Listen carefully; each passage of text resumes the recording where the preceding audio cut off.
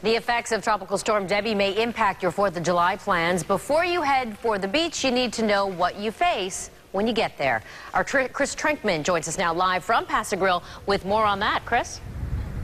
Well, Wendy, the good news is that all of the Bay Area beaches will be open for business during the holiday. The problem is there's a lot less real estate than before. Beach erosion will put the squeeze on if you're heading out to the coast on the 4th.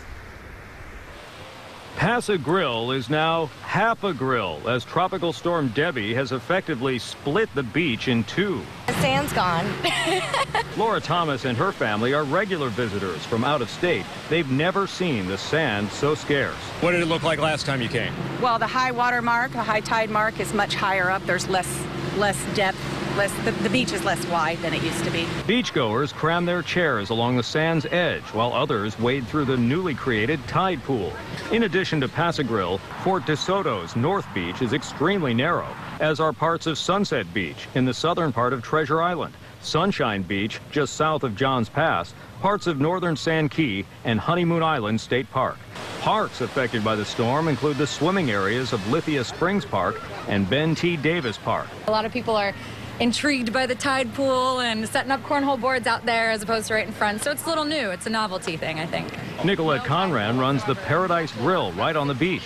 She says the lack of sand is actually driving customers off the sand into her restaurant. That's what we're hoping for. We're definitely, hoping that the changes are going to be a positive influence instead of a negative influence. Kathy Cusick of Pennsylvania says Debby isn't ruining her vacation. She's seen beaches much more crowded. We go to the beaches in New Jersey, and sometimes on a nice weekend, people can be on top of each other. But, I mean, this is beautiful here. Not bad. Normally, Paso Grill during the day had a huge body of water. It's that tide pool it's created because of what happened during Tropical Storm Debby. Meanwhile, this just in, we got late word that Pasco County has been declared a disaster area by Governor Rick Scott, so they'll be getting federal aid. We are still awaiting word whether aid will come from the federal government in the form of more sand here in Pinellas County to help with the beach erosion. We're live in Paso Grill. Chris Trinkman, ABC Action News.